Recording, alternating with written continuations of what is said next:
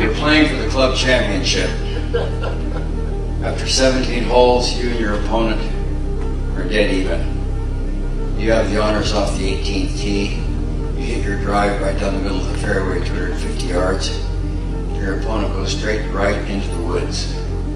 You help him look for the ball for about 10 minutes. Finally, he says to you, "Why don't you go back and get your second shot? I'll look for my ball for a couple more minutes. If I don't find it, I'll go back and tee up again." You go out to the fairway, you hit your second shot. It's perfect, lands about 10 feet from the pin. Just as your ball hits the green, from out of the woods you hear, "Found it." The ball comes flying out of the woods, drops about this far from the pin for a gimme. Here's the dilemma.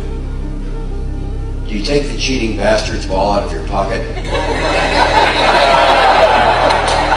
and confront him with it? Or you just keep your mouth shut?